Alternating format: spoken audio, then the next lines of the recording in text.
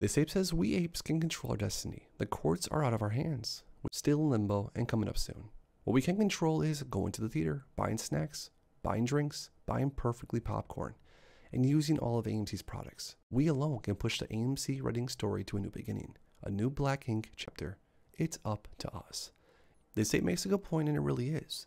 If we want to see AMC as a profitable company, we know exactly what we have to do. This ape says simple. Do you believe AMC is shorted to the point it's a risk for shorts if AMC proves to be profitable? If yes, buy and hold. If no, walk away. Arguing other things is a waste of time and energy.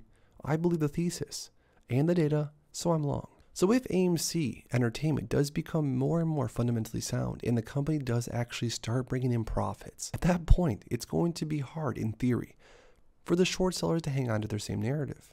Even at this point, with how great AMC has been improving, in my opinion, and I could be wrong, it seems like a dangerous stock to short from here. But only time will tell. Comment down below what you think. Enforcing broker accountability. So all the brokers are showing horrendously wrong market caps lately.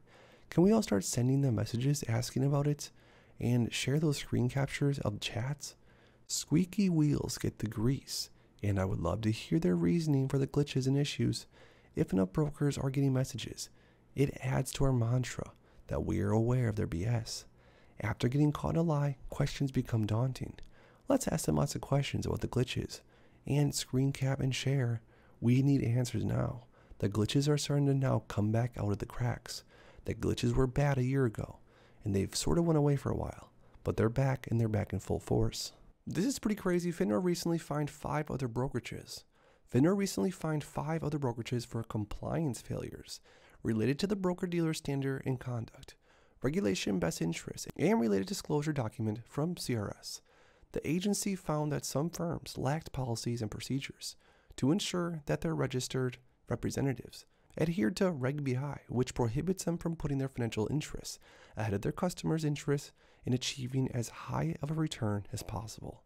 Some firms missed deadlines for making available Form CRS, which outlines a firm's services, fees, conflicts of interest, disciplinary history, and other information, or omitted required information from the form. Now, 5 of these brokerages were fined a total of only $185,000.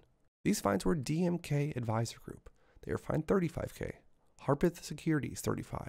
Highlander Capital $5,000. Axos $75,000. And American Wealth Management $35,000. Comment down below if you think these fines are big enough, or what you think should happen when firms break the rules.